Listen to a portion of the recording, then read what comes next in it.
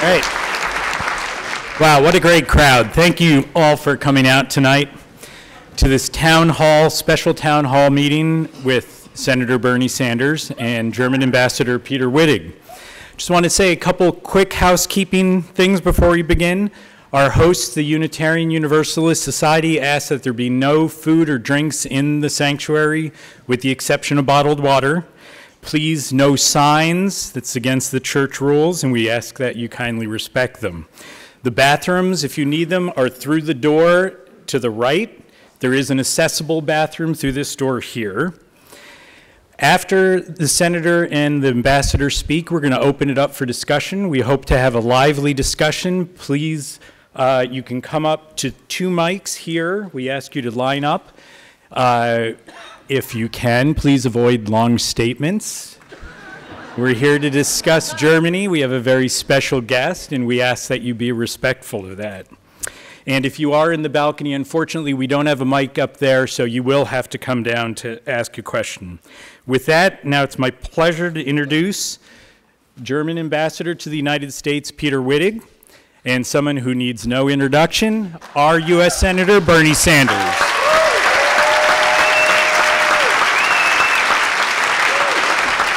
Thank you. What a wonderful turnout. Thank you all very much for coming out tonight. And let me tell you what the purpose of the meeting is. I think that as a nation, we really don't know all that much about what's going on around the rest of the world. And I think the media does a pretty bad job at that. So what we have here tonight is we have Peter Wittig, and we have been working this, be nice to this guy, we've been working him hard all day long. As some of you may know, among many other things, one of the areas that Germany is very well known for is their apprenticeship programs. And I have had long concerns that many of our young people who are not going to go to college don't get the kind of training that they need to get the decent paying jobs that are out there. And Germany has done a pretty good job in that regard. And Peter today met with the governor and with members of the legislature, and then we were in Barrie going to a technical center there to just kind of compare notes and see what we're doing here in Vermont, what they're doing in Germany, and how we can improve what we're doing. Tonight, after Peter makes his opening remark, what we'll do is we'll just chat a little bit. And I mostly will go any place where people want to go with the questions. I want to focus on social policy in Germany, in the sense that I think many Americans are not aware of the kind of paid family leave programs that exist in Germany, not aware of the kind of child care programs that exist, retirement programs, the health care programs, the fact that public colleges and universities in Germany are tuition free.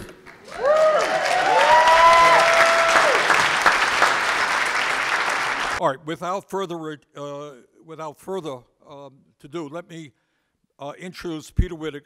Peter has been German ambassador to the United States since April 2014, and prior to this, he was German ambassador to the United Nations in New York. Peter, thanks so much for being with us.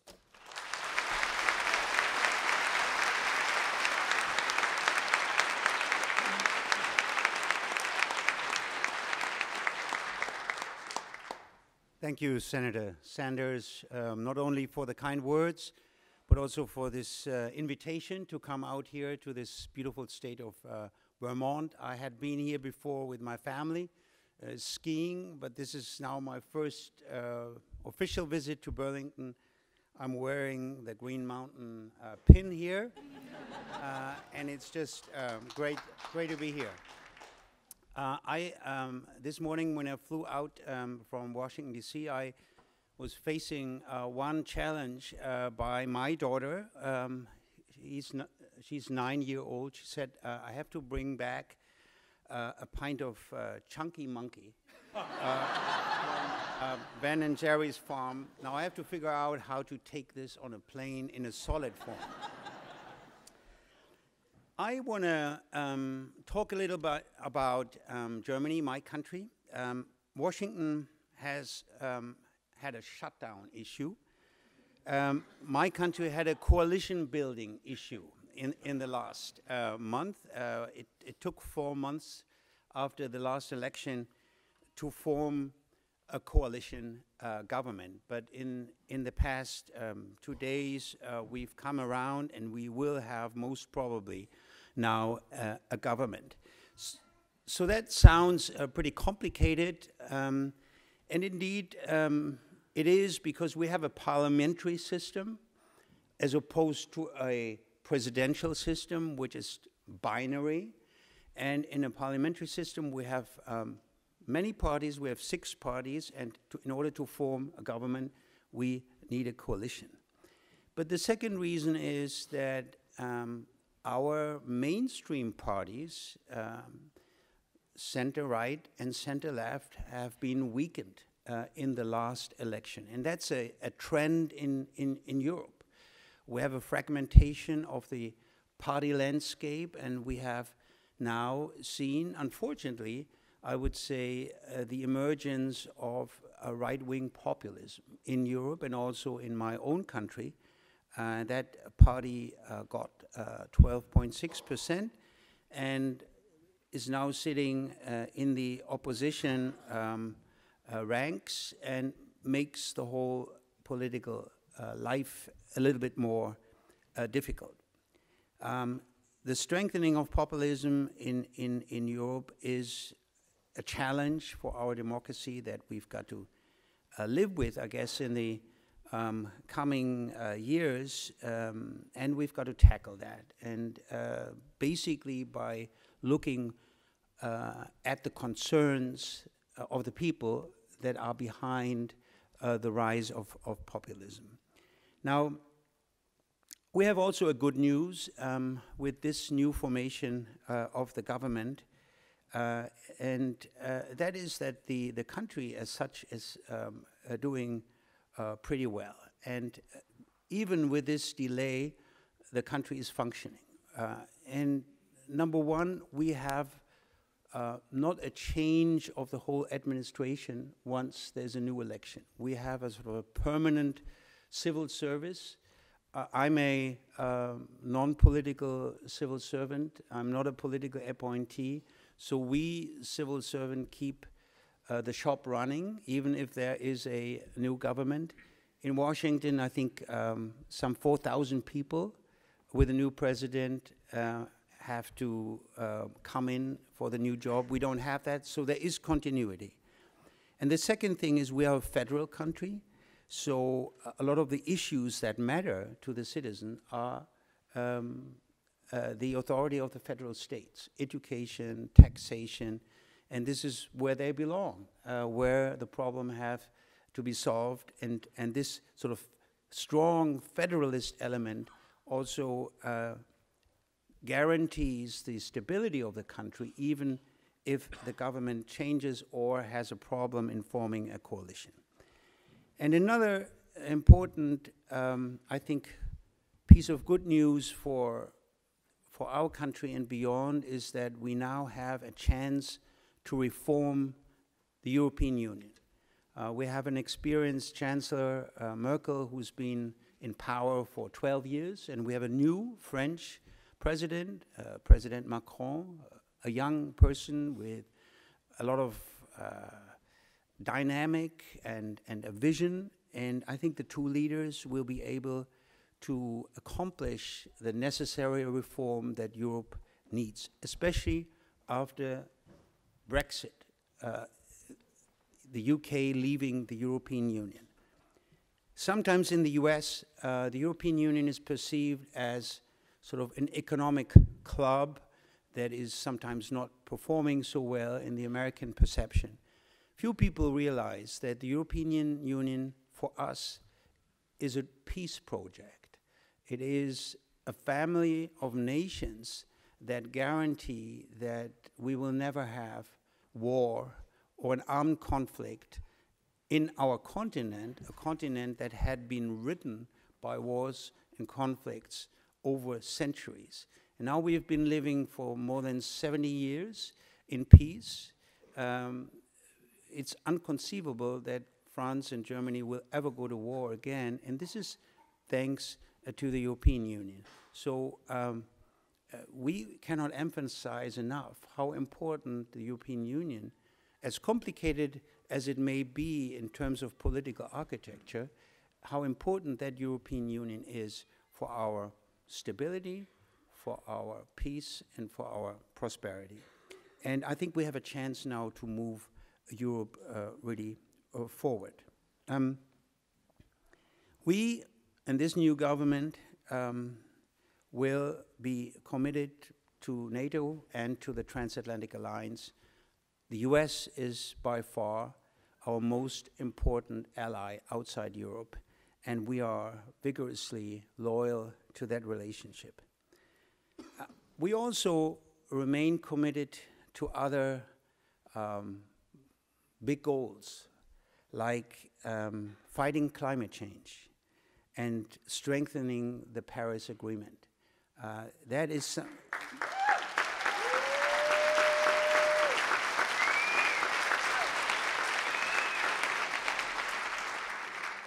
think that is something I can say about our political culture. We are a very ecologically minded country. We have a Green Party, but in the last decades, ecologically friendly thinking and action has penetrated the whole society. We are committed to write quite ambitious climate goals by 2050, a couple of years to go. Carbon emissions should be reduced by 80 to 95% relative to the baseline of 1990. So that is basically an ambitious goal to decarbonize our economy over the next decades, and we are firmly committed to that goal. Now, we will also, the government, invest more in education, in research, and in the digital economy, where we are, have some homework to do in bringing broadband to all of the country, so there is a need to invest there. Another issue that has rattled our society in the past is the issue of refugees and immigration. You might know that as a result of the civil war in Syria, we have received close to 1 million refugees within a very short period of time in 2015, 2016.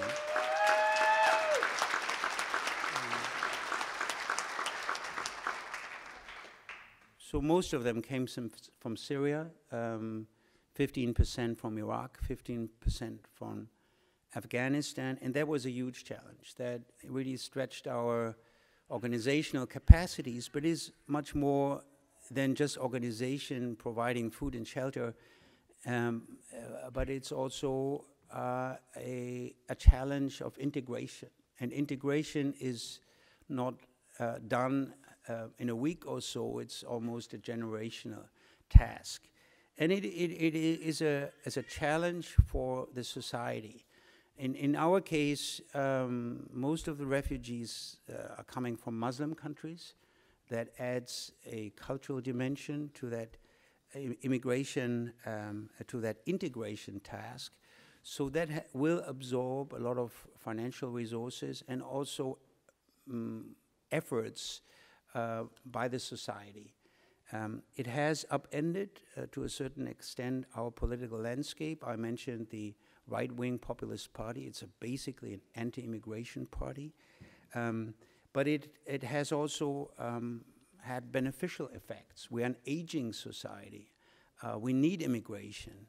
And many of those people, of those refugees are coming, are young people.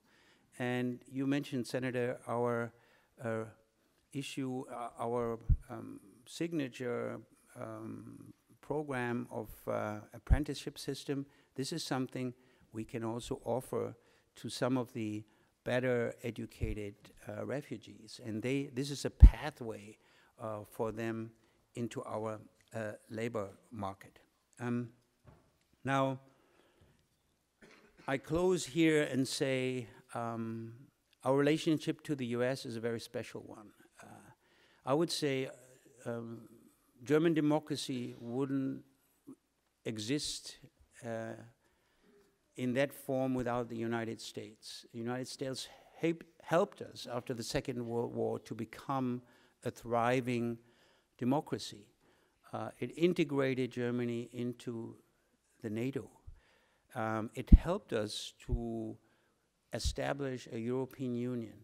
The United States was instrumental in helping us reunifying the country after the fall of the wall. It was a great vision that the people, and at that time the administration saw that, you know, the will of the people, a peaceful revolution can never be stopped.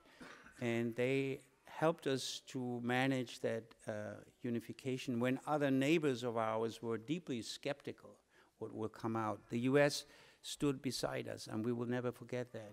So that relationship is crucial for us, although we have some challenges now. We have some differences of opinion, like, you know, climate policy, but we will work for that relationship to continue. And we want to, together with the US, try our best to maintain this open, liberal, international order that served us so well in the past, and that guaranteed our prosperity and stability, and that is really under stress by a lot of powers in the world. So this is one of my passions, do my little part in keeping the relationship with the US as close as possible.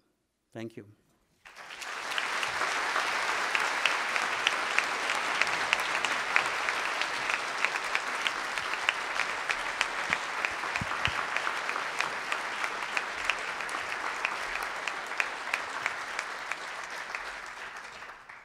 Thank you very much, Mr. Ambassador.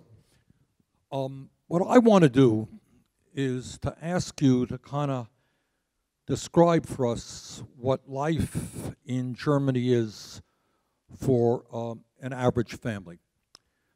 And let me begin. We'll start with the birthing process. If I am a woman in Germany and I have a baby, what type of maternity leave is available to me? How does that work? There is maternity leave 6 weeks before birth and 8 weeks after birth, I believe. And that is paid? That is paid. And my understanding is that after the mother goes back to work or takes family leave for up to 3 years, she can receive 60% of her pay doing that. Does that sound right? Yeah, that's correct. But also fathers are eligible if, for instance, if the couple decides that the woman should go back to work and the father stay home to look after the child, then parental support also can be given to the family via the father staying home. Now, the United States has the rather dubious distinction of being the only major country on earth not to provide paid family leave. What kind of system do you have in Germany?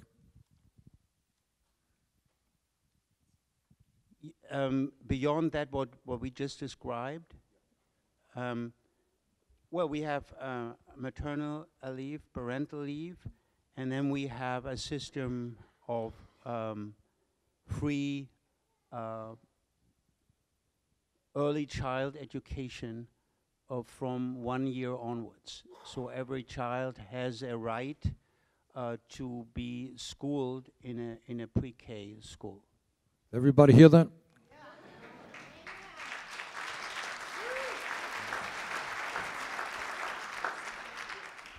Anybody know what child care costs in Burlington a year? Anyone have a guess? What's the cost? Well, I'll get to the questions later. I just want to stay on child care for a second. It's about $12,000 a year, I think. Does that sound right? In the ballpark? All right, and you got free child care after 1 year? Okay. Talk about all parents receive a benefit from around $250 per month to help defray the cost of raising children up into the age of 18. What is the purpose of that? Well, everybody gets sort of a child benefit. He goes like this. He says, well, of course, everybody gets a child benefit. Yeah. Well, most of us don't, but... So I have 4 children. I get about 800 euros, which is about, I guess, $900 a month for my, although I wouldn't really need it, although I'm not, you know, a 1% person. But even I get that. Every person gets that. Now, here's something that is really interesting, and that is the issue of paid vacation and vacation in general. As I think many of you know, in the United States, there are jobs being advertised that have 0 vacation time, 0. Or maybe people get a week off or they get 2 weeks off. But we are, maybe with the exception of Japan, the hardest working people in the world. And it's really taking a toll on us in terms of stress and the ability to relate to our families. Mr. Ambassador, what kind of vacation time do people in Germany have? I think the legal, they are entitled to 20 days, everybody, and then it goes up with age. And I think my sort of account is 30 days a year, plus all the holidays. It's a lot. All right, you discussed living in a nation where child care is virtually free after 1 year of age. What happens when kids go to college? Talk about the nature of your college education for a moment. Yeah, this is something I guess we are proud of. We have a tuition-free college system. 95% of our universities are public, so they are basically free. There's a fee that amounts up to $250 per semester. That's sort of an administrative fee, but there's no really, there's no... You know this to laugh to hear. People think that that is not an onerous burden for going to college. It's not even a textbook. Yeah, universities are financed entirely by the state. This is taxpayers' money. And on top of that, we have a support for children from low-income families to cover their cost of lives. You know, that is I think, part of a philosophy in our tradition. We feel that education is a common good that should be financed out of the budget of the state.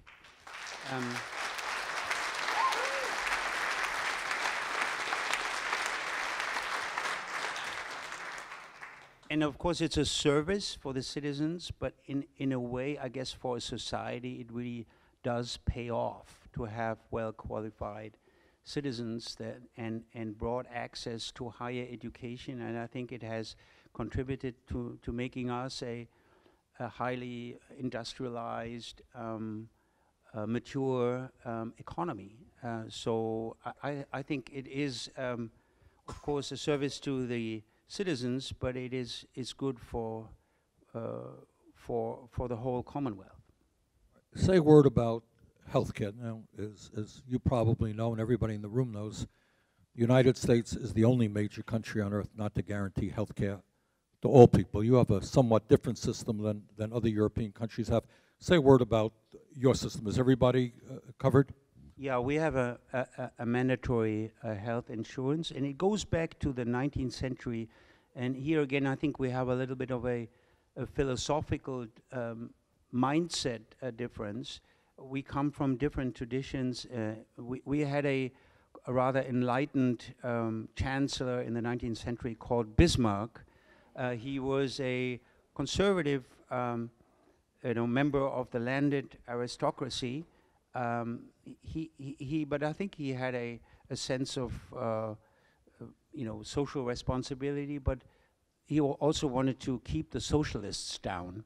So what he basically established an insurance, a universal health insurance, and a universal unemployment insurance, out of the coffers of the state. And ever since that, we have established this kind of principles of solidarity and redistribution of wealth via the insurance, health insurance, and unemployment insurance. So that debate that America has or had about health insurance, we never had really, because you don't think it's a good idea to throw tens of millions of people off of health insurance? Well, I think I can't.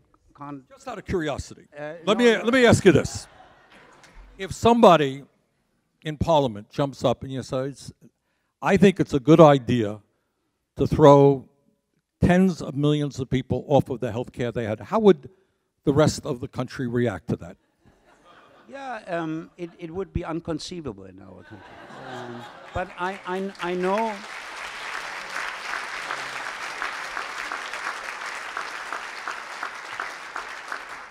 But I also have to add, this country has a different tradition of individualism. And I have a friend in New York who would probably say, it all depends on life choices. If you choose not to be insured, it's your choice, and I think we are coming from a different mindset, and there is an individualist tradition in this country, and it leads to. I'm not so sure that that's the answer. I think it has.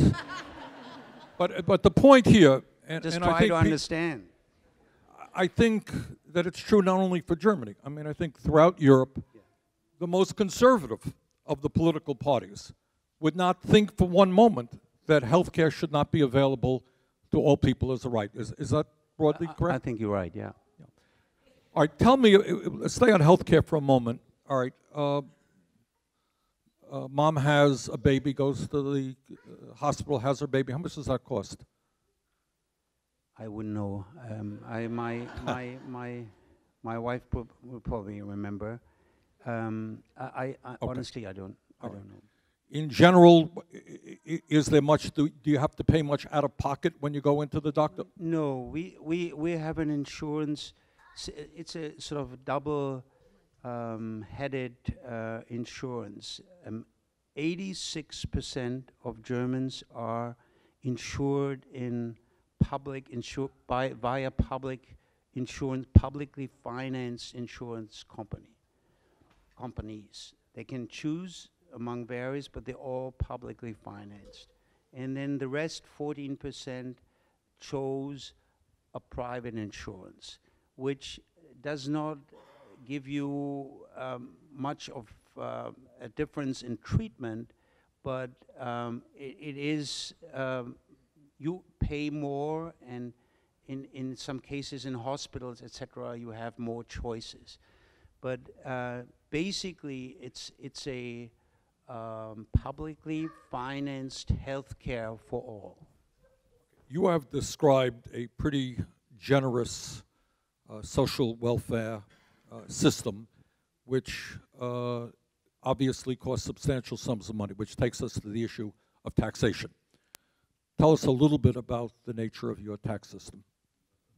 Well, we have federal and state and local taxes as well. Our, I think, tax, the range starts from 14%, and the highest is around 48% taxation. We have a tax rate that is higher. I think 36% is the tax rate. The US is something in the 20s, 29 or something. So we have higher taxes in our country. I know most people don't like taxes, especially Americans don't like tax. I mean, all this welfare state has to be financed, and in our case, it's financed by tax, and the tax rate in general is higher than in the US. But you get a lot for those tax dollars, yes? I think we get a lot. And I think I would also claim that our health system has worked well. We spend about 9% of the GDP on health. In this country, if I'm not mistaken, it's the double. It's almost 18%. Spend about double per capita that you Yeah. do. Yeah.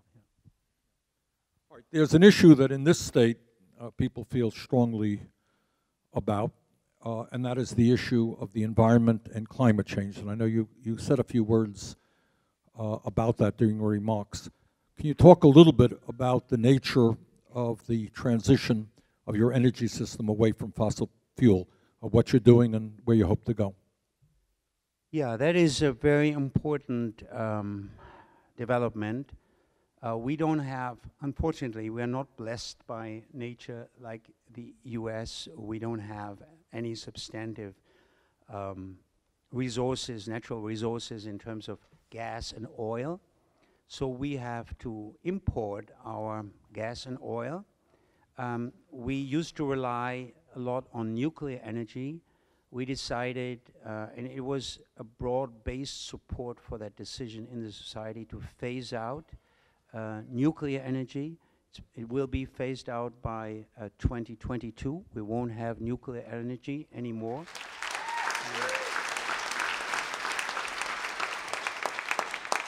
It is a challenge because nuclear energy is clean, so we will have to make up for that if we want to reach our emission goals. We are betting on renewables, and that has become, I guess, an asset also in creating new jobs. Over the last years, the renewable energy industry created 350,000 jobs.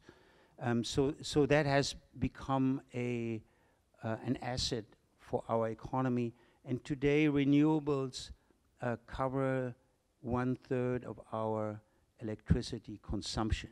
And it is supposed to go up because we want to phase out coal as well. We can't do it as quickly as we would like because our energy mix is still dependent on coal.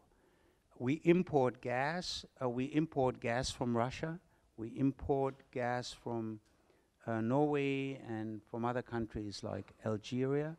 And we will have to diversify our import of oil and gas.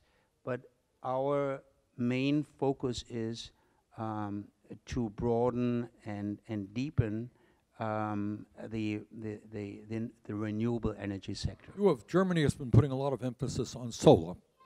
So if I own a home and I want to put solar panels, how does that work? Do I get a subsidy from the government? Or well, you get a tax break, and then you those people who, for instance, operate wind mills, they have a guarantee for they get a guaranteed revenue, and in a way that revenue is subsidized also by the government. So this renewable energy focus doesn't come cheaply.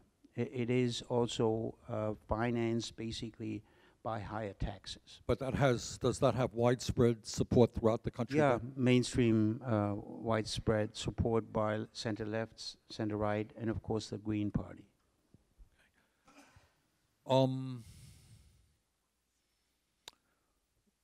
We have seen, getting off domestic policy, we have seen the rise of a right-wing party in Germany that got over 12% of the vote, double, I think, what they got last election.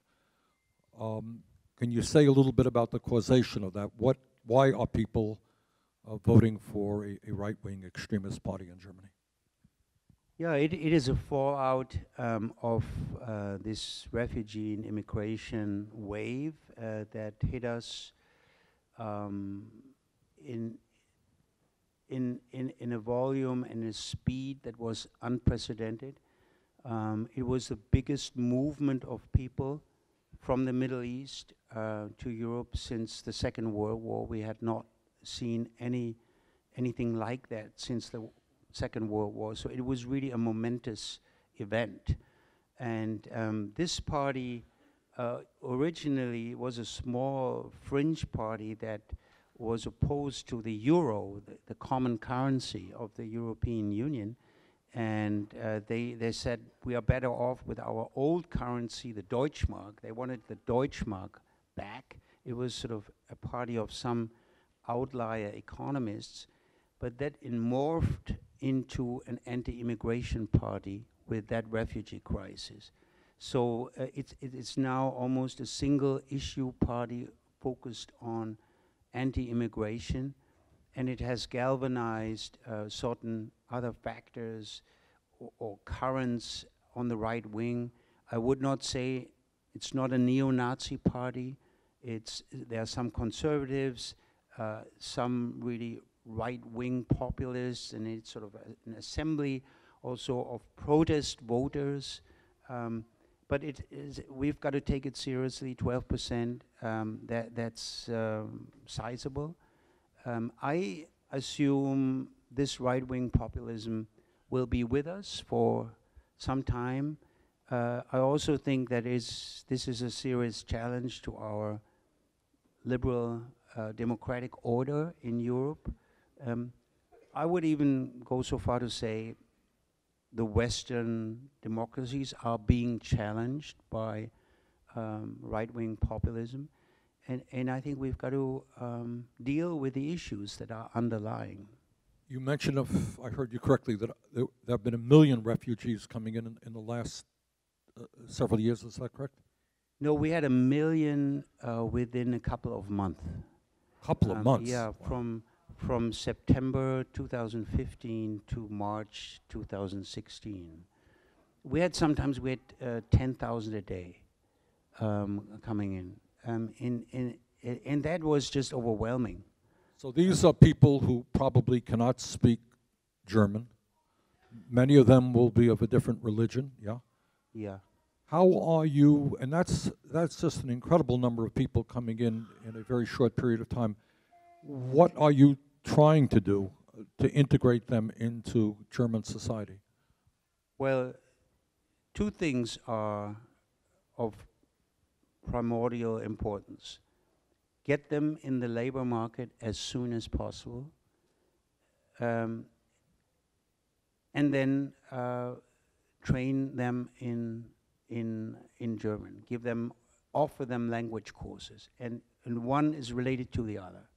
So what we did is we offered, I think, around 500,000 last year, or in 2016 we offered 500,000 immigrants and refugees a language course. We employed, I think, 35,000 additional teachers to teach them in German, so that they have a rudimentary command of the language in order to get them into the labor market.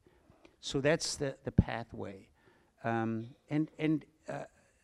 think 20% of all businesses are now employing refugees. Of course, the government appealed to them, and we have success stories, and we also have stories where there's no success, and it is in a way a divisive issue, because some people in our country believe that it will be almost next to impossible to integrate all of them, coming from a very different culture. So it is a real issue fueling this kind of anti-immigration party, and it will probably take a couple of years to digest that. But I also have to say, this is a signature of the time. There are 65 million people in the world on the move. Europe is in the neighborhood of North Africa and the Middle East. The Middle East is in flames. North Africa is full of fragile states. So that is something that we've got to deal with. And most people in Europe and also in Germany are determined now to say, we can't take any more, and we have to make our borders more resilient, and we've got to do more repatriation of those who are not really refugees in the sense of victims of war or persecution, but just economic migrants. And I think they have a point. We cannot offer a job to anybody who wants to live in our country, but we have to focus on those who are really fleeing a war, a civil war, or have humanitarian reasons to come. And that's something I think that also politicians have to take seriously.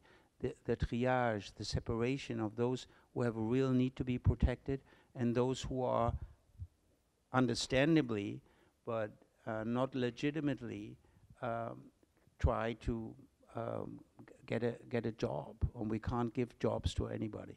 All right, my last question, and we can open it up, is the role of trade unions in Germany. Trade unions are much more powerful, and a much higher percentage of workers belong to unions.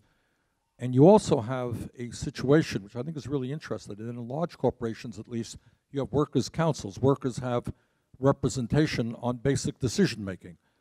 Can you say a word about that? Well, we have mandatory workers' council. That's by law.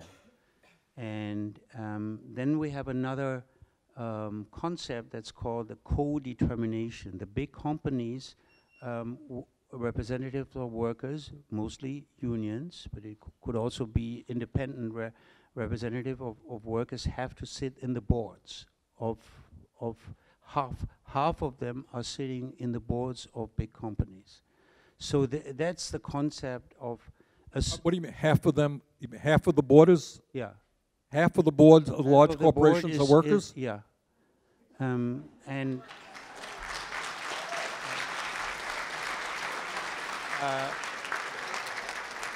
that, well, you have to understand that's the tradition, and that's I think also a result of the war, Second World War. Wars are always the biggest equalizers, and the idea was to create a socially responsible market economy. And that was the idea of the founding fathers and mothers of our republic after the Second World War. We didn't just want to have sort of capitalism pure, but we wanted to have a social, responsible capitalism. And this concept to have a participation of workers in the businesses and we call it co-determination in the boards of the big companies, that is a result of that philosophy. So representatives of workers will be involved in all major decision-making of major corporations? Well, they are in the boards. They are not sort of in the management of the companies, but they are in the boards overseeing the management, and mostly it's union representatives, but not, it doesn't have to be so, but because those union representatives are full-time board members, they have to sort of, devoting all their time to board affairs. So that's, I guess it's pretty unique, but this is part of the tradition in Germany. Okay. Mr. Ambassador, thank you very much. Now let's open it up.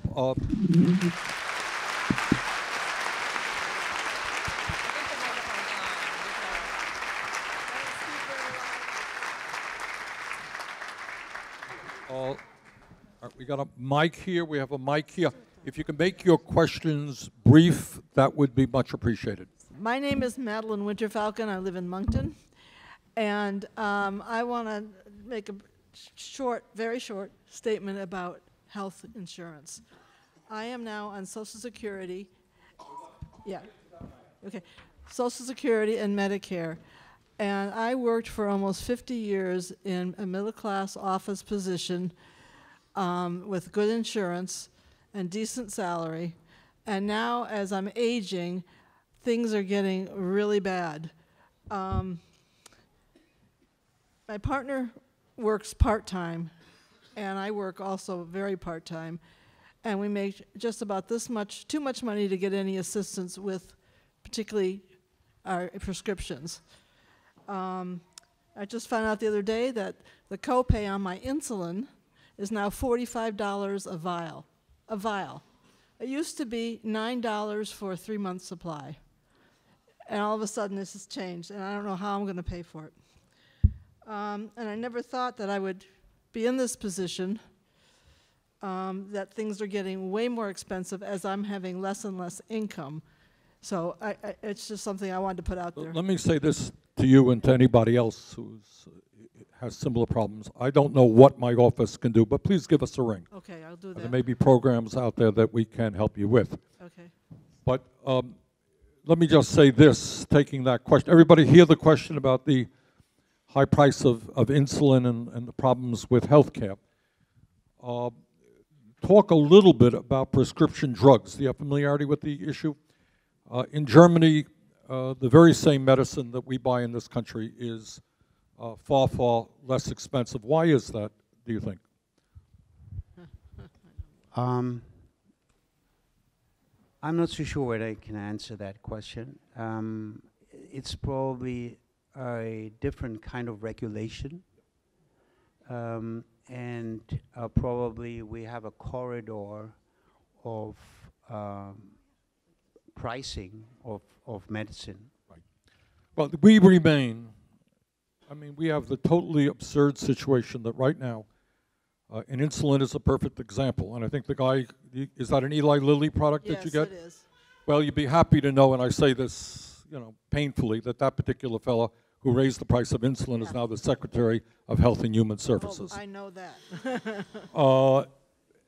And right now in this country, unbelievably, and again, this is something that I think in Europe people could not believe, the drug companies can raise their prices for any reason to any level that they can, and they will, and that's what they do. And we end up paying probably twice as much for the same exact drugs as are sold in Germany or in Canada or in France. And this is a major, major, major issue. And you know, we're working night and day in a variety of ways because this, in the midst of a dysfunctional healthcare system, the high cost of prescription drugs is just an outrage, and so many people just cannot afford the medicine they desperately need. But thank you very much for coming up. Thank you. Okay. Welkom, mijn naam is Diane Muller.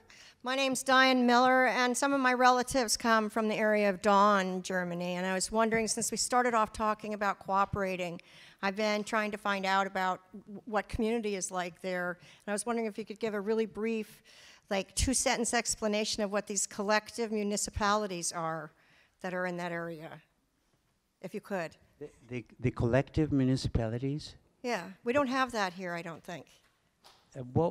Can you give me an example? Well, like Gillenfeld and Eckfeld and Laufeld and all these things, they're all part of this collective arrangement together where these little tiny villages all band together to for their welfare and for their governance, I guess, but that's all I know from this far away, and I'm wondering if you know any more about it, that's all. I fear I don't know much about that. That is sort of municipal affairs.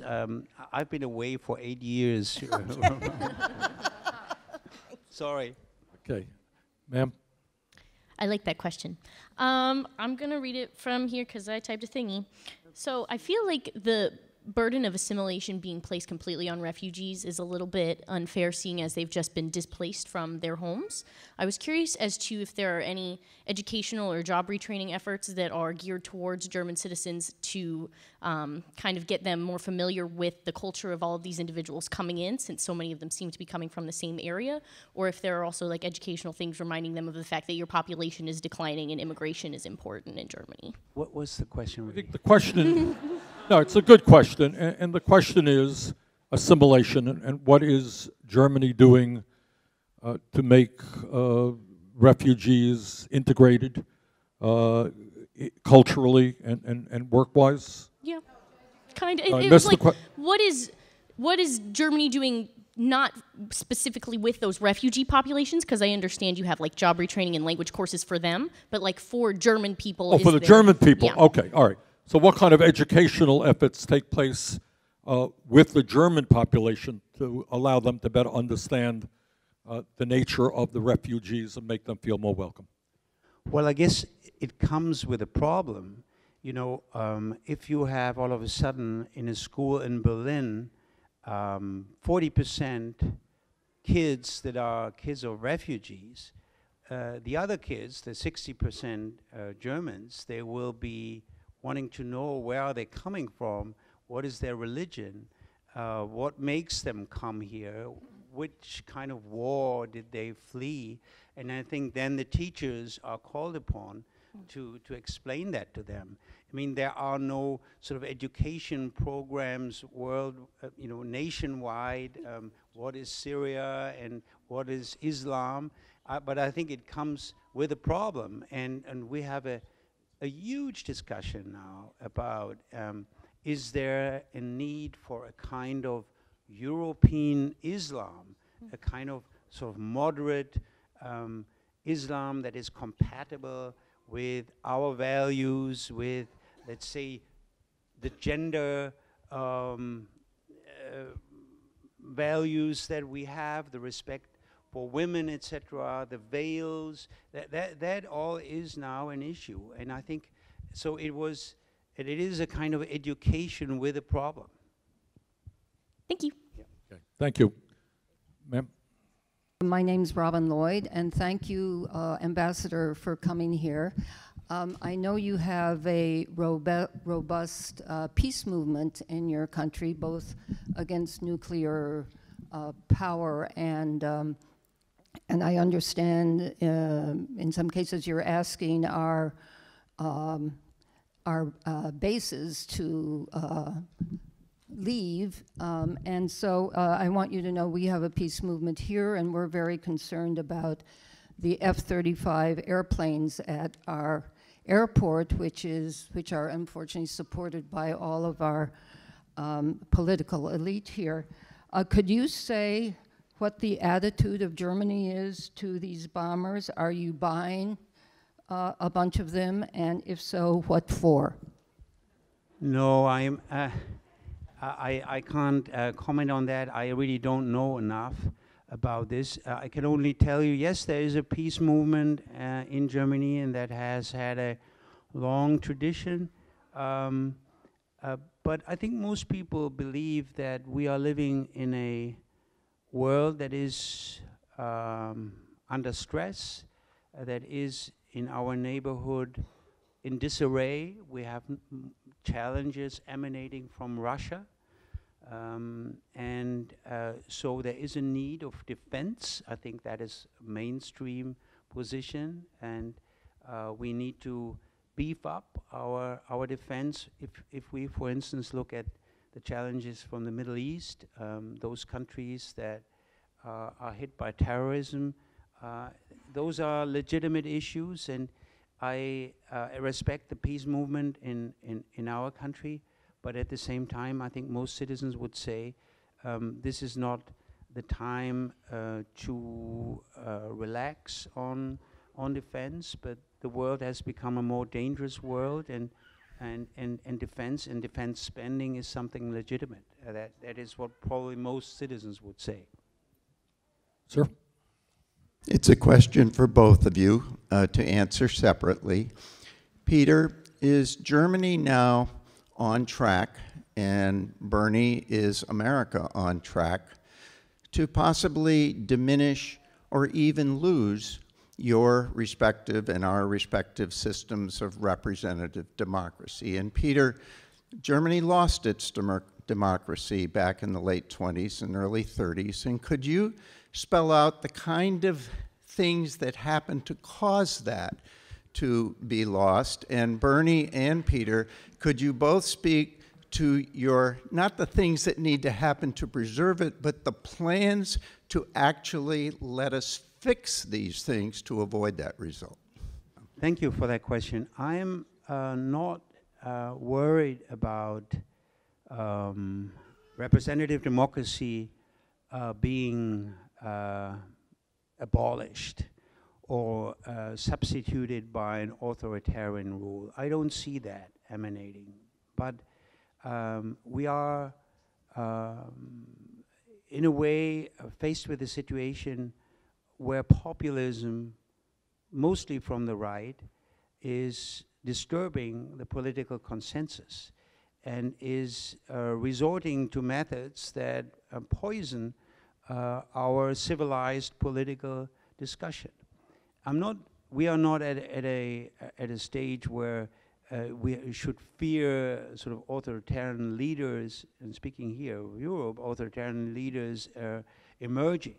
This is not the 20s or the 30s. On the other hand, we should not be complacent. Democracy has to be defended every day. The right of the press has to be defended. The right of the opposition to speak out. Nobody should be bullied. The institutions that provide the checks and balances have to be respected, etc. And I'm not pessimistic that we cannot defend our democracy, but there are challenges from populism in our continent, and I think the only way to sustainably weather this storm is identify the issues that people are moved by and what attracts them to populism. And those are sometimes social issues, social grievances, sometimes they're economic grievances, sometimes they are identity grievances. And that's different in different countries. You ask where'd you go? You asked a very important question. And especially with Trump in the White House, I am very, very worried about the drift toward authoritarianism. When you have a president, I don't mean to be overly political here, I think you all know my views, but when you have a president, I mean, it's one thing to have a conservative, and I disagree very strongly, but you have a president who's a pathological liar. And I say that not just, as a political statement. It undermines democracy if you have a president who increasingly people can't believe a word that he says. He is intentionally lying. And there is a reason for that. And you have a president, whenever anybody in the media criticizes him, says that's all fake news, it's all a lie. And you have a president who attacks, presidents always disagree with decisions coming from the judiciary. And they may appeal them. But you don't attack the independence of the judiciary, an independent branch of government. You got a president who just the other day, I mean, it never ends, suggests that people like me who were at the State of the Union speech who did not think every word that he says was brilliant and deserved a standing ovation, we are being attacked as treasonous. Treasonous, that's a heavy-duty word. And if you go deeper than that, you find that for a lot of reasons, and Peter discussed some of them, a lot of people do not have a lot of respect or faith for democracy. You have elections where half the people don't vote. You have a political system today where the Koch brothers in this coming election will spend $400 million to elect right-wing extremists. So what I am spending a lot of my time on is what we call revitalizing American democracy in every way that we can, getting people to stand up, to fight back, to run for office. And we're having success at that all over this country. A lot of young people now, for the first time, are getting involved in politics and running for office. But I share that concern. I don't think that the fabric of democracy in this country is as strong as I would like to see it. On my office, we have a painting. Who's that guy from Arlington? Who's the painter? Who? Norman Rockwell. And I have the painting of that scene. It was a town meeting in Arlington, Vermont. You remember that? The guy was up speaking at a town meeting, and I believe in that. I worry about that very much. So I would say to me, where we are right now, there are two key issues that I worry about. Number one, oligarchy, and the fact that we have fewer and fewer people controlling the economic and political life of the country. And number two, not unrelated, is this drift toward authoritarianism. You have the president just the other day saying, my goodness, wouldn't it be wonderful if we spent tens and tens of millions of dollars on a military parade?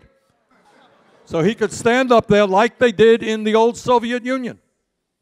Well, I don't know what they did. It is, really quite unthinkable. So I would say that I am less concerned about your political views than I am about the need to revitalize democracy, get people involved in the process, defend democracy. You remember what Abraham Lincoln said?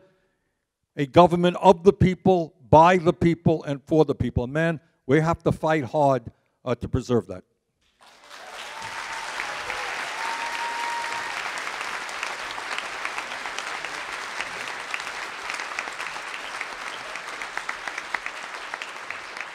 Yes, my name is Bob Roberts. I'm from St. Albans Bay, and I've been here probably about 15 or so years. But I taught college in Michigan for many years, and there was a program there where the German Bundestag and the U.S. Congress brought young factory workers, and they were in our college for 1 year, and then we sent some of our young factory workers. Is that program still going on? Yeah, it's, thank you for that question. It's a supremely successful program. It's one of the best programs we have in exchange, and there was a danger at a certain point in time that the funds for that program would be cut, but both Congress and the German Bundestag fought hard, and in the end that decision was reversed. I cannot emphasize enough how important those people-to-people exchanges are. I mean, so many German young kids have spent a year in an American high school, and less Americans have spent time in Europe. But whoever has spent time here as a young man or a young woman will never be the same, and we will all be enthusiastic for a great relationship with each other. So I'm a great fan of those programs. Our last student that we had was Lutz, and he came from East Germany. Wasn't speaking English when he came. And in the year that he was there, he transformed, and he was a wonderful person to see. Yeah. Thank you. Okay, I don't know that we're going to be able to get to everybody online, but those should be the last people online. Okay, no. Okay, ma'am. Hi, I admire both of you greatly, and I absolutely love the country of Germany. I think American citizens are feeling increasingly helpless and hopeless in the ability to enact political change. So my question is, what do you recommend citizens do to provide progress to some of the social policies we mentioned, especially in the face of our current administration? Who's that question addressed to? That's a question for Senator Sanders. Yeah. Look, these are unprecedented times in American history. And we have to act and react in an unprecedented way. So I spend half of my life right now doing everything that I can to get people to stand up and to fight back. I think we got to do two things. Number one, we have to take Trump on every day in terms of his racism and his sexism and his homophobia. But that's not enough. The other thing that we have got to do is have a progressive vision that has the American people ask why. Now, the truth is, Germany is not the most progressive country in the world. What Germany is doing, virtually every other country, more or less, in terms of your social programs, does the same, more or less. Yes? No? All right, maybe not. I mean, Denmark, for example, would go further in many of these programs than Germany, I suspect. Yeah? I'm getting a reluctant yes there. All right. But the reason, that we do things like bring Peter here is in Germany, everything that he said, of course everybody is entitled to health care as a right. Of course when you have a baby, you have the right to stay home and nurture. Of course the husband has a right. Of course you have the right to go to college, tuition-free. All of those things throughout many countries in the world is, of course, how can anyone debate that? But for a variety of reasons in this country, having a lot to do with corporate control over the media, having a lot to do with, two fairly one right-wing party and one moderate party, these issues are not being brought up in America. So one of the things we have got to do is ask simple questions. How does it happen in our very great country? We're the only major country on earth that doesn't guarantee health care to all people. What Peter was talking about is not particularly radical. 50 miles away from us in Canada, they got health care. We spend twice as much for prescription drugs as they do in Germany. Why? Because they regulate the price. Not a radical idea. 80% of the American people support that. Overwhelming support for making public colleges and universities tuition-free. But you got a political system which is corrupt, which is dominated. Can you imagine, and maybe, Peter, you want to say a word on this, your election system. We are going to see hundreds of millions of dollars coming in. You're going to see it on your TV sets. Ugly ads coming from the second wealthiest family in America. One family, the Koch brothers, spending hundreds of millions of dollars. We got to stand up. We got to change stuff. We got to talk about public funding of elections. And on that subject, Peter, we talked about this at dinner. Say a few words about the differences between the German election system, if you like, and the American system. But bottom line is, stand up, fight back, have a vision of where you want this country to go in the future. Thank you.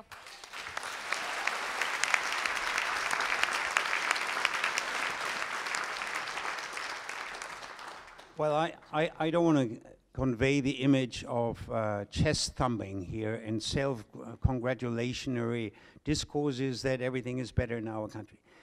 It's not. And I'm aware that we're coming from very, very different traditions. And in our country, the role of finance, of money in politics is smaller, a lot smaller than in this country. Now, I'm not giving grades here, and I'm just describing. We have an election cycle of 4 years. We vote every 4 years. That means we don't have that permanent election campaign due to the 2-year cycle in the House. And we have also, Germans like to regulate. We always also have a kind of regulation on how much money can go to politicians and to parties, and that's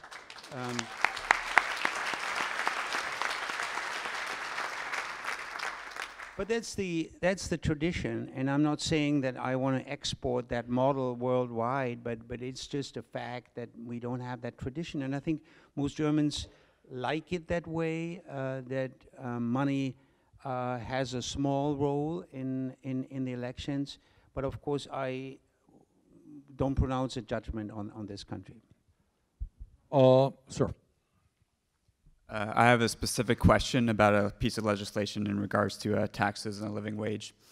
Last summer, Congressman Ro Khanna from Silicon Valley in California introduced the Corporate Responsibility and Taxpayer Protection Act. This is a bill that would make large corporations, not the taxpayer, pay for costs of federal programs that low-wage employers rely on to make ends meet, such as nutrition. I'm sorry, I was just trying to be quick. I'm so sorry. I'm sorry. Nervous. Use your Okay. words. Okay. The Corporate Responsibility and Taxpayer Protection Act is a bill that would make large corporations, not the taxpayer, pay for costs of federal programs such as that low-wage employers rely on to make ends meet, such as nutrition, medical, and housing assistance. Low wages end up costing taxpayers $153 billion per year. Why not give corporations an ultimatum? Either pay your employees fairly or pick up the tax bill. I think this is a bill.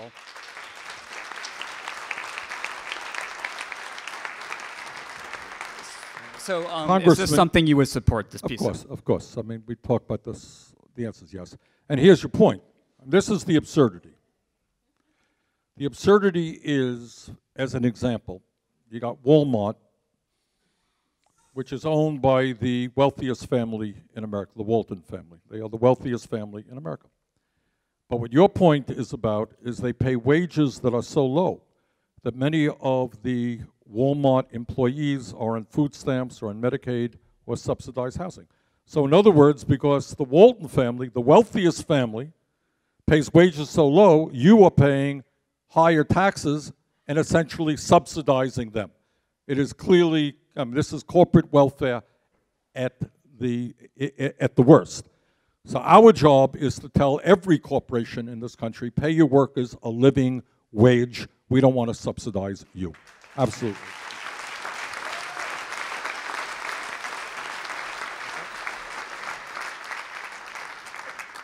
Senator Sanders, at the beginning of the night you said something about internships, specifically that in Germany they're treated differently than here. Having interned in France, I can't say anything about the German system, though I imagine they're similar. Ambassador, you can elaborate if you want. But my experience in France was that they have very, very stringent rules against exploitation of students by corporations. And they've had these rules since Napoleon, so it's, again, a tradition. But is there any future for that kind of, specifically they have forced paid internships, Absolutely. No unpaid internships? Thank you for asking that. The internships in the Congress, as a matter of fact, and throughout America, what they say is, listen, we're going to give you the opportunity to work for a company or work for a congressperson, and you're going to get good experience, but we're not going to pay you anything. Well, if you're a working class young person, you can't take that opportunity. You need a paycheck. So your point is well taken, and I'm happy to tell you that I believe my office is the first office, not only, well, the other offices have paid their interns, but we pay them $15 an hour. Your point is well taken.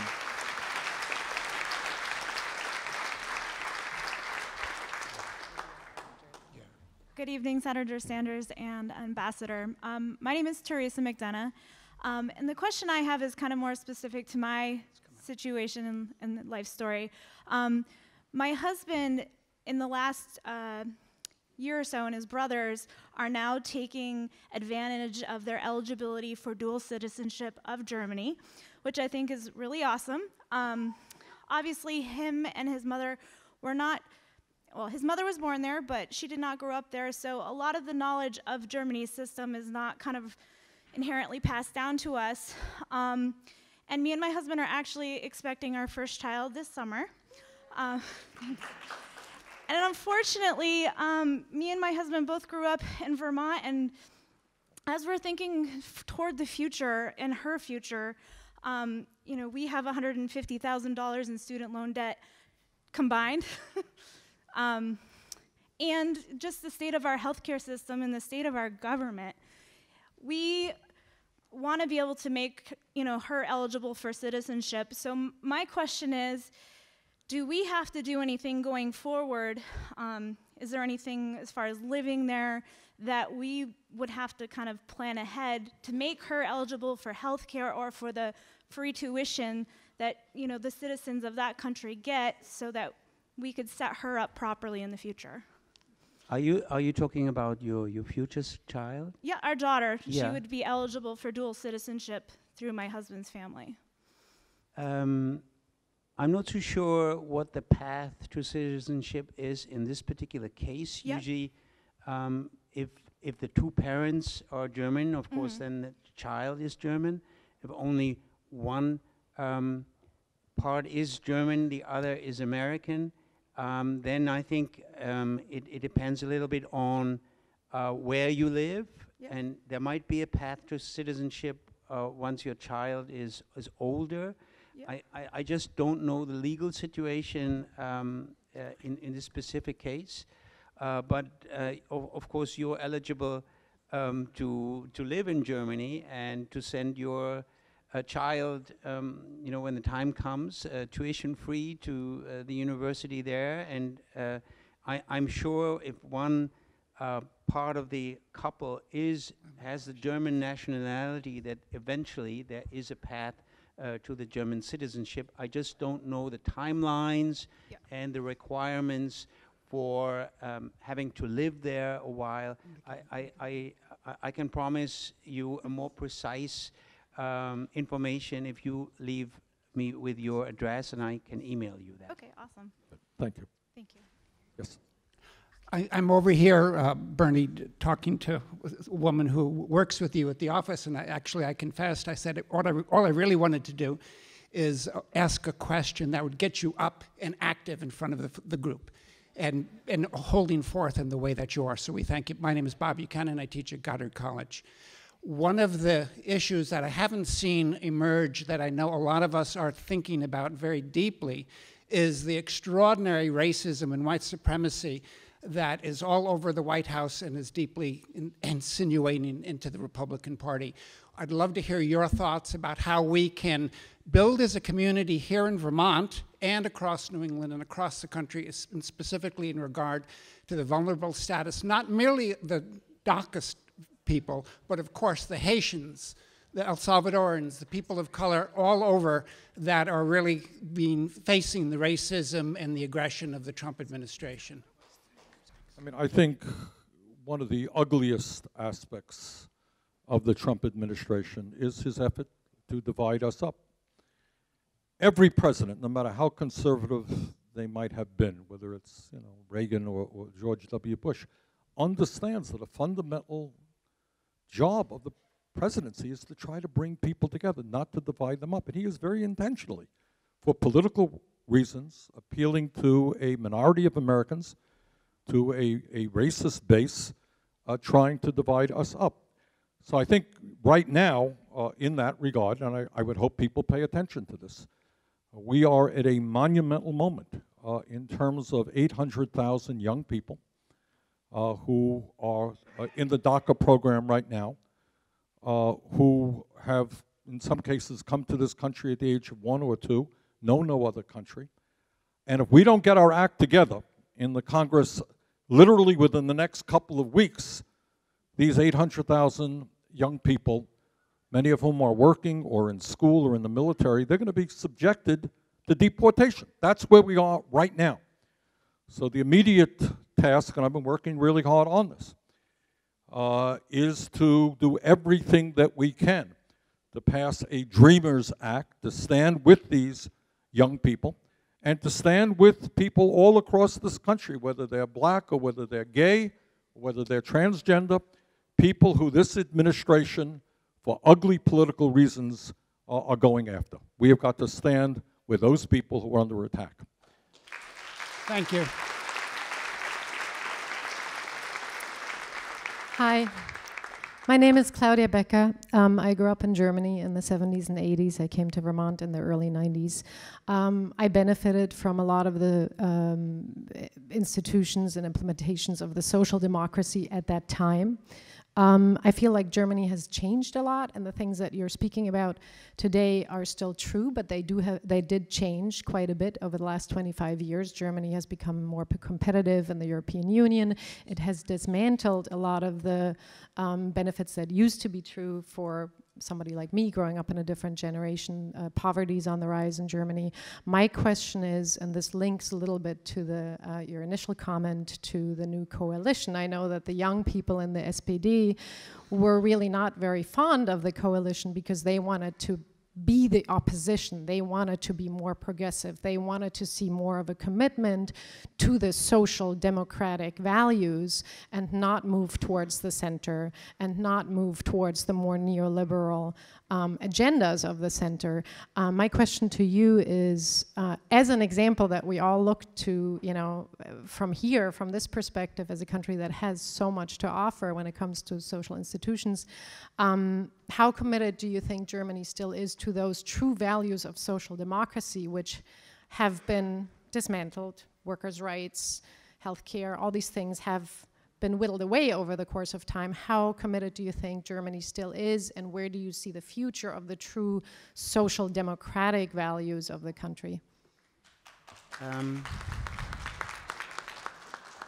I'm not too sure whether I agree with you when you say all those rights have been dismantled. I think the welfare benefits have rather been beefed up, and this government has agreed, I mean, that is sort of in the making, has agreed to even be more generous in certain welfare benefits, and that has been, I think, the success of a good negotiation by the Social Democrats in that coalition talks. You're right that there is sort of a left wing of the Social Democrats that is opposed to this coalition with the center-right party. The Social Democrats have had to endure the worst defeat in the last elections in their history. So they originally thought they want to go into opposition to reinvigorate themselves, to re-emerge as a strong social center-left party. They are now faced with the obligation for sort of the common good to enter into that coalition, because there's no alternative here. And that is a split in the party. And that's why this party will have a referendum in a couple of weeks, whether they accept this coalition agreement and whether in the end the party will endorse going into the government. Now, that's an open question, but I agree with you, sort of the young socialists, they are more to the left and they will probably oppose. I think the conventional wisdom is right now that the majority of the party will vote in favor of forming that coalition. It is not I would say, an ideal configuration, this grand coalition. It would be a little bit like the Republicans and the Democrats in one government, in one coalition. That would be fun. Yeah, that would be fun. So, but we are a more consensual democracy than others. I think the Germans are probably happy with that middle ground. That I think that is part of why populism is on the rise. I think you're right. I mean, if you do this over a sustained period, Austria had this for decades almost. You know, the two major parties forming a coalition, it strengthens the fringes. It should not be a permanent state. But in now, with this populist party emerging, there is little other alternative right now than the two mainstream parties forming a coalition. But it will elicit some opposition, but that's normal in a democracy. Okay. I see about 20 people online, and we're not going to get to everybody. So I apologize. Could we cut it off at about 1, 2, 3, 4? 1, 2, 3, 4. Okay? So I apologize, but it's getting a little bit late. Okay. Yes. Hello. This is primarily a question for Ambassador Wittig. Get closer to the mic there, please. Okay. Sorry. This is a question primarily for Ambassador Wittig. In the U.S., we heavily emphasize college, and if you don't go to college, we kind of, I don't want to say abandon, but that's basically what we do. In Germany, I know you guys have apprenticeships and trade schools, and I would just like to know a bit more about how that's an alternative to going to university in Germany.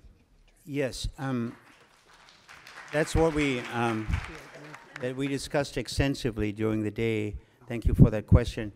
Yeah, we have a very popular and sort of tested system of dual vocational training, or otherwise called the apprenticeship. That's an alternative to college.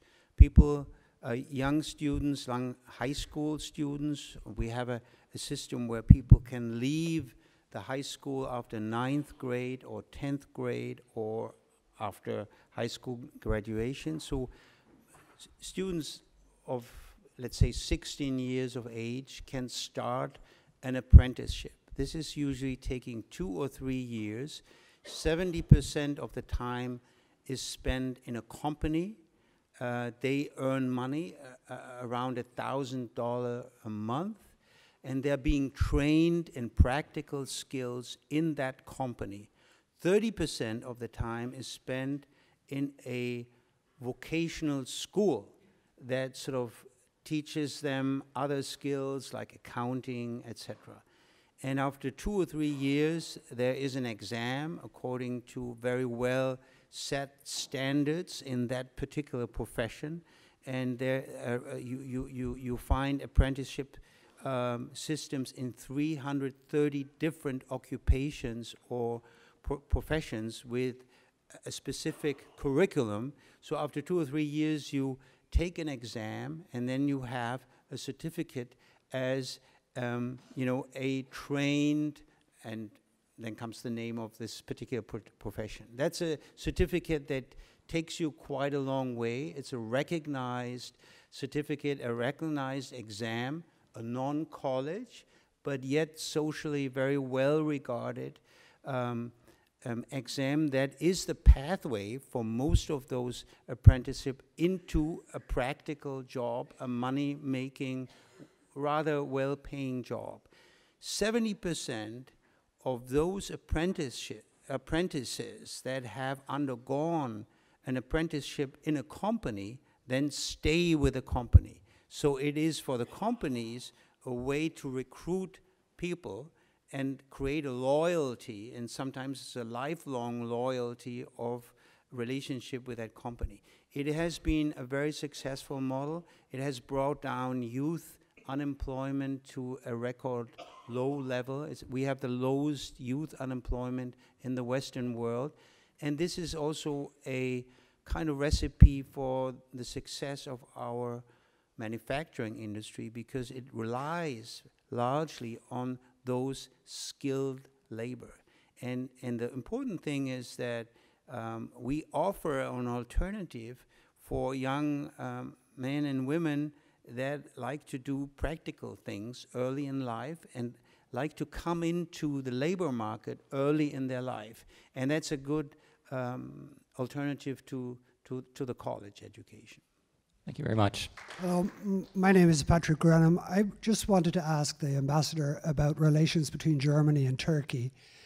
You already have what in the Islamic world is seen as a moderate Islamic population for a very long time. But relationships between Germany and Turkey have been strained a lot in the last few years. And the second question, just very quickly, was Germany seems to be able to more quickly set up new political parties to take these tensions. And here in America, we don't seem to be able to do that. I'd love, Bernie, for you to talk about the possibility of a third party and what would stop you from setting up a third party? On Turkey, great question. We are in a very difficult phase of our relationship to Turkey. Turkey is moving towards a more Islamist society under the leadership of President Erdogan. We have about 3 million Turkish or citizens or residents with Turkish heritage. It's a strong minority of Turks that became Germans or are residents. So we have stakes in that relationship with Turkey. It's a NATO member. It's a very important NATO member. It's sort of the linchpin to the Middle East and to the Caucasus, very close to Russia. We want to be careful on the one hand, not to lose our bonds. We had accession negotiations with Turkey to bring them in to the European Union. That's a far cry for the moment, but we want to maintain the bonds, especially not to discourage the civil society in Turkey. There's a vibrant civil society, including in opposition to Turkey, so we want to keep that tie to the Turkish society, and we just hope that Erdogan is not moving Turkey far away from the model of a liberal representative democracy. There is really a danger of authoritarian tendencies in this country. So in a nutshell, a difficult relationship. We're not giving up on Turkey. We try to foster the human bonds, but it requires statecraft, really, and a lot of prudence in managing this relationship. Now the third party, we have a third party. We even have 6 parties in our parliament. This is basically a problem of a presidential system that tends to be binary, and where, as I learned, third-party candidates never succeeded. But well, actually, in this city, they did. As a matter of fact.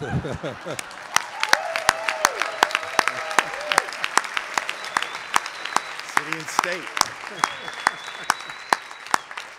I'll just briefly answer it. It's ironic because Erhard's online, and Erhard has been part of that coalition. Served on the city council when I was mayor. You know, there are communities all over this country where, for good reasons, people feel dissatisfied with the Republicans and dissatisfied with the Democrats, and they're moving in an independent way. And that's fine. I happen to believe that at the national level right now, getting back to the points we talked about a moment ago about the fragility of American democracy, I think it is absolutely imperative that we come together, not divide ourselves up, and defeat Trump and defeat the right-wing Republicans who now control the United States Congress. So that is my focus of attention right now.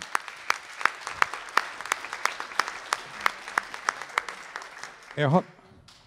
On top of the educational system, with matters on immigration, what stance does Germany hold that allows for greater integration through of immigration for different cultures to be more accepting of the mass influx of new citizens that are coming into Germany?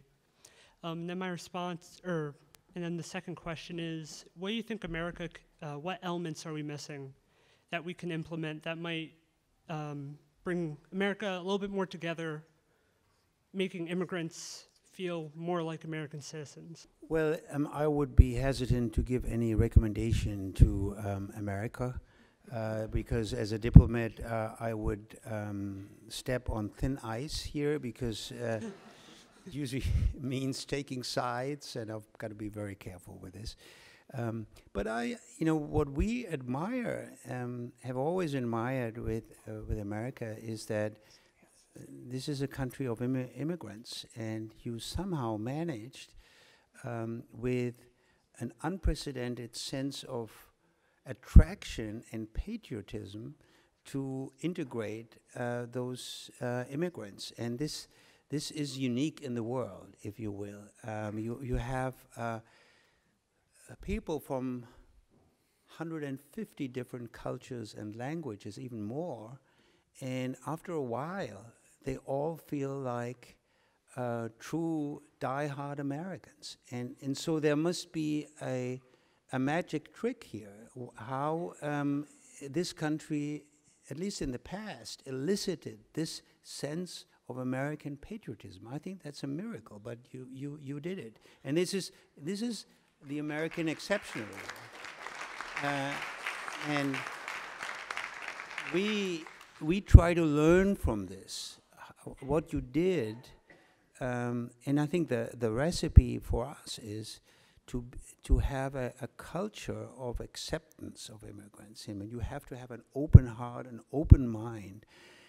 Of course, that's easier said than done, But it's a mindset issue, also in our case, and we've got to work on that because, as I said before, we need immigration. We're an aging society, and if we want to sustain our standard of living, we need it. So in this sense, I think we can learn a lot from America. I agree with what Peter said, and I would just add that for me, it becomes a little bit of a personal issue. I guess my father came to this country without a nickel in his pocket, coming from a very, very poor community in Poland. And a couple of years ago, I had the opportunity to go there. And you just think about, and this is the story of millions of people. It's the story of your parents coming here, not knowing the language, with no money at all, and becoming Americans. He was the proudest American you ever see. And I think the point is, what Peter is saying is to stress the common humanity of all of us. All of us want the good things for our children, whether you're black or you're white or whether you're Latino, whatever you may be. It's pretty much the same thing, and I get so upset. You know, when Trump tries to divide us up, some immigrant commits a crime, and he just blasts, these are the people committing crimes. But you got some white guy going to Las Vegas and shooting down dozens and dozens of Americans. Nothing to say about that. All right, so the point is, we are all human beings, and we all have the same needs, and we got to stand up to people who are trying to divide us up for such superficial reasons as the color of our skin or the language that we are speaking. And you got to open your heart, and our job is to bring us together. And then, you know, Peter said is right. You know, so many people came to this country not without struggle, not without struggle. I remember reading in this city in the 1920s, it was a big deal when a Catholic got a job at a bank. It's true. That was for Protestants. And it was a big deal when a Catholic got a job. And if you think the Italians and the Irish and the Jews and everybody else didn't have to struggle their way. Well, Germans and the Japanese and the Asians, God knows, we have a history of that prejudice. But that's the struggle that we've been fighting for hundreds of years. And in fact, in the last number of decades, we should be proud of the progress that we have made. This is the least discriminatory generation, your generation, in American history. And what bothers me,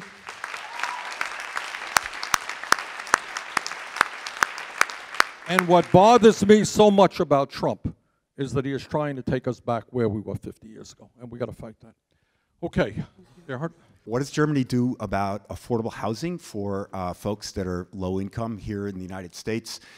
We have millions of people who can't afford a decent, safe place to live, and we have growing homelessness all over the country. And I know you've been asked to be an expert on so many different things about Germany, but hopefully you can talk a little bit about what Germany does about affordable housing and its homeless population. Thank you, Erhard. Well, affording housable is key. We have a shortage of apartments and houses, and I just read in this coalition government of the next government, there is a new program of encouraging homeowners or prospective homeowners, and there's a new program for social housing, and a couple of billions are being set aside for that. Yes, that is part of the quality of life, and I think it varies in Germany from city to city, from region to region. There are well-to-do regions where there's no shortage of housing and where the housing is of good quality, and then there are regions that are weaker, also structurally weaker, especially in the east still, that is economically less thriving, generally speaking, than the west. It's still sort of the gap between east-west resulting from the division of the country. Yes, I can only say that's also part and parcel of a caring, socially inspired and minded government, that it sets funds aside for social housing, and I hope that is being done. So my name is Connor Snell, and I'm from Vermont. When you were a congressman, I actually got one of the scholarships to study abroad in Germany through AFS, the Congress Bundestag Scholarship. And just with both of you here, I wanted to thank you for that opportunity. It's inspired me to travel and learn new languages and teach abroad, and yeah, thank you. Well, you're very welcome.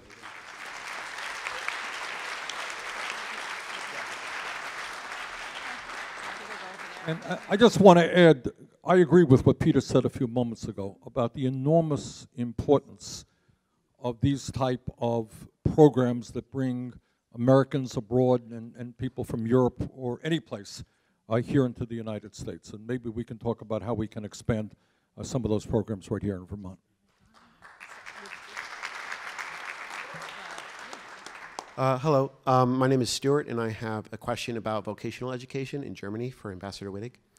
I was wondering if you see any disadvantages to putting students on either an academic or vocational track relatively early in their lives, and also if Germany does anything to keep the German education system from reinforcing class divisions, that is to say, sort of channeling working class, people from working class families into working class professions, and sort of the opposite. I don't see that danger here, sort of the separation, the continuing separation of classes, because college, as I said before, is free, and even the allowance for the daily life, sort of the room and board, is supported for lower income families or children of lower income families. So college education is not class bound anymore. But what is true is that there are kids, there are families that desire or that value practical skills over academic skills. And I think the society is moving in that direction, maybe overvaluing academic skills and depreciating practical industrial skills. So I would say it depends on the student, on the young person, where he or she sees the future. And by the way, the apprenticeship system is not, let's say, a fork in the road that decides your future life. You can go on from apprenticeship to college. That's what my daughter did. She did a 2-year apprenticeship because she felt she was not ready for university, and then went on to the university. And after college, she had the edge over competitors because she had done that apprenticeship and knew something about the practical side of life. So I think it's not a either or, sort of, it can be complemented, the one with the other. I don't see a danger here of what you are getting at, sort of that a class structure is being sort of petrified for the future. I don't think there is enough social mobility potential to ward off that danger. Okay, ma'am. My name is Erica Brown, and my question is, I'm a writer, so communication and dialogue is really important. And I want to know your, I guess, like, any words of advice you have for trying to talk to people who kind of shut out your opinions and ideals. Like, my uncle is conservative, and I get a lot of, you're a snowflake, and you're just a liberal. And so how do we combat sort of the echo chamber that forms when you surround yourself with people who think like you? And how do we reach out to people who might have differing opinions than we do? That is an excellent question, and I wish I could give you a magical answer. The only thing that I would say, which I think is encouraging, is that on many, many areas of concern, there is far more agreement among the American people than the media allows you to believe. Now, there are some areas there are widespread disagreements: gun control, abortion. There are real divisions in American society. But on issues like raising the minimum wage, on issues like rebuilding our infrastructure and creating millions of jobs, on issues like demanding that the wealthy stop paying their fair share of taxes, on issues like making sure that every American is guaranteed health care, on all of those issues, pay equity for women, and more, on all of those issues. I'll give you another example, which really shocked me. I wouldn't have expected this. Should we provide legal status to the 800,000 plus dreamers. Do you know what the American people say? By 80%. 80%. Republicans, Democrats, Independents. So the starting point is to believe there are areas where there are really strong differences. Go to those areas where there is commonality. Ask your uncle whether he thinks people should be working 40 hours a week and living in dismal poverty because they're making $9 an hour. Ask him whether health care should be a right of all people or not. Whether somebody, we heard a story, one of the first women up here tonight, in desperate shape because she can't afford her prescription drugs. Does he think that's right? Probably not. So start off in those areas where you think there is common interest and common views. Okay, ma'am. Thank you. Senator Sanders and Ambassador Wittig. As I'm sure you both know, but maybe some people here don't, the Democratic Federation of Northern Syria, also known as Rojava, is an oasis in the war-torn Middle East. It's a place where they've established democratic institutions, some of which can be directly traceable, actually, to the Vermont town meeting. They have taken in refugees far beyond proportions even that Germany has in Europe. They aspire to gender equality. They try to model ethnic inclusiveness and religious tolerance as a model for the rest of Syria, as a peaceful solution. Their military forces, the SDF, were the ones that finally defeated ISIS in Raqqa. Now the westernmost canton of the Democratic Federation is under attack by Turkey, by the second largest military in NATO. With respect for the tiptoeing around Erdogan, who I believe has gone far from representing liberal values to become an actual Islamist autocrat who suppresses dissent, when will the United States government and when will the German government condemn the brutal invasion of Afrin, which is now hitting the city? Civilians in Afrin city are now under attack by Turkey. Thank you. Well, you hit certainly a very important, not only political but humanitarian conflict, and you know, in general terms, Syria is the biggest humanitarian tragedy of our times.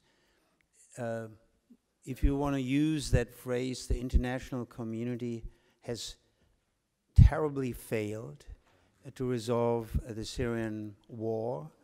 I think we have to apportion blame on a lot of countries here, including our countries that you name. We were probably not robust enough to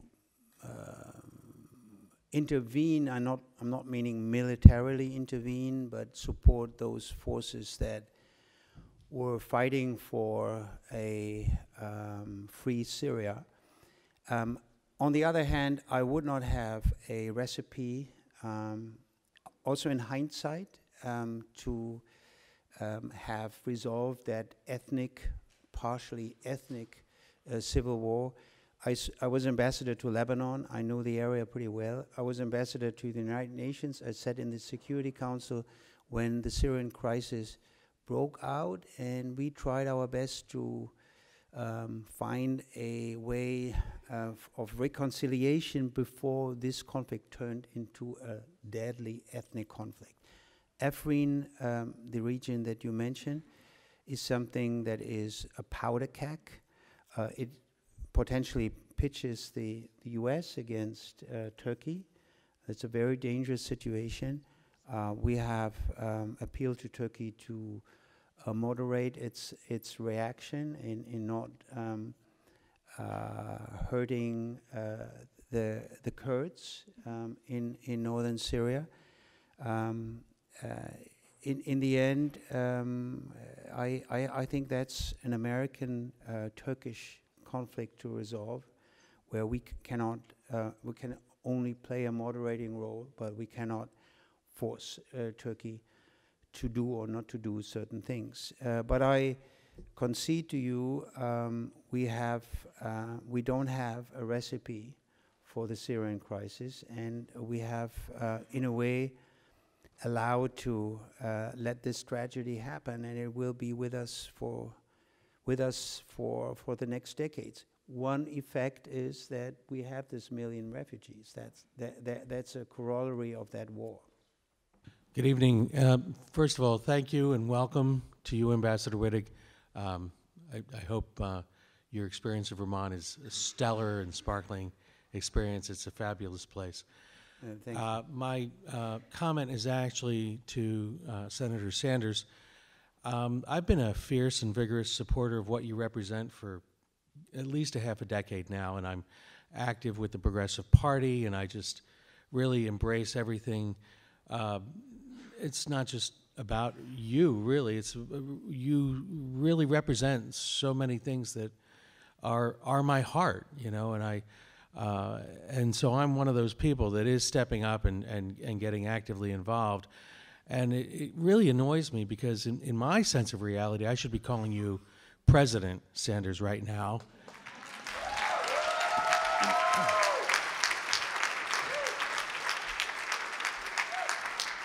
And that's what's true for me. And the fact is that I don't expect you to speak to campaign considerations or anything like that. I'm not looking to put you on the spot with regards to that sort of dynamic. What's also true, however, is there is so much writing on how we're being marketed to. I mean, it's ridiculous that, you know, we have such a negative opinion about taxes when, you know, we've got this statesman from another country on the planet, you know, where they get it, you know, so we're going to be responsible and pay taxes, you know, but look what we get for it, and that sort of thing. So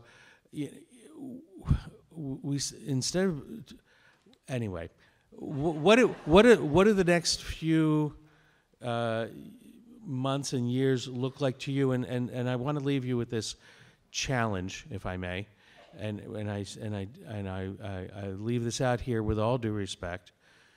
If you're not going to run again, are you grooming at least a half a dozen people? Because the fact of the matter is, I can't think of a statesman in this country besides you. Thank you. I am not going to comment on 2020 because I think, as maybe the ambassador reminded us, in Germany your elections are 3 months, 4 months? 4 months. 4 months, not 4 years. 3 years. Right now, I am proud that out of our campaign came an organization called Our Revolution, which is independent of me, but it came out of our campaign.